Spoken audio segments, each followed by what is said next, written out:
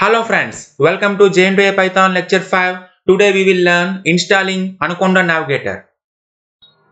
Why we need this Anaconda Navigator? Anaconda Navigator is package of some applications. Anaconda Prompt, Jupyter Lab, Jupyter Notebook, Qt Console and finally Spider. Anaconda Prompt enables the Python environment by default. Jupyter Lab is an interactive and reproducible computing environment. Jupyter Notebook enables us to edit documents in our system for data analysis.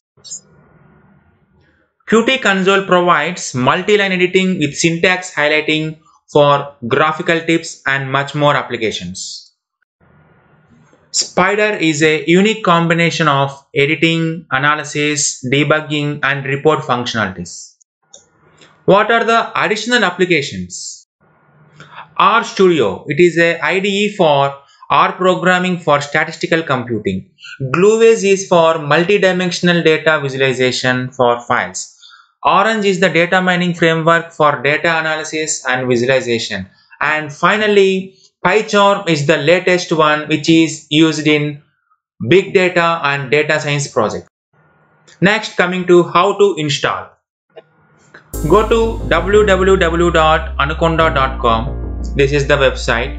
Go to products and individual edition.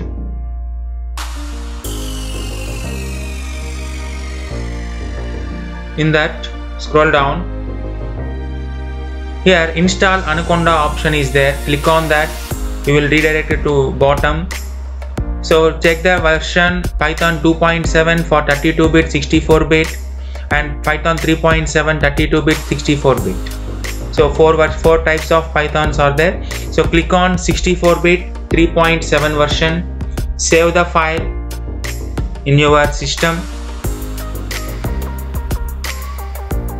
So after downloading that file, click on that file.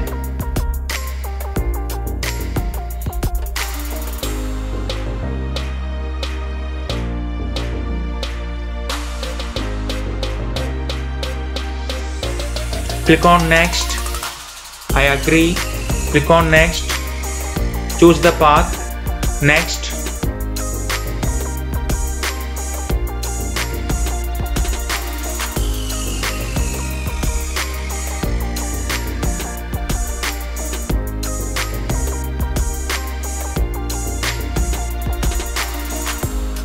After completing, click on next button. Next. Finally, finish.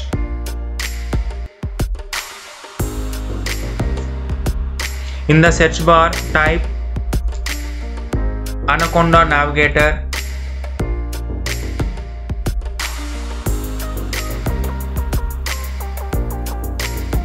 Open that file.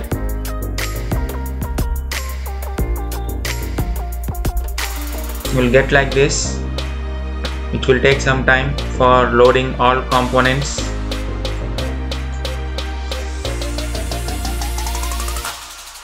Yes. This is the home page of Anaconda Navigator. Defaultly some applications are installed as earlier said in the PPTs. So defaultly command prompt, Jupyter Lab, Notebook, PowerShell, Qt Console, Spider all are installed.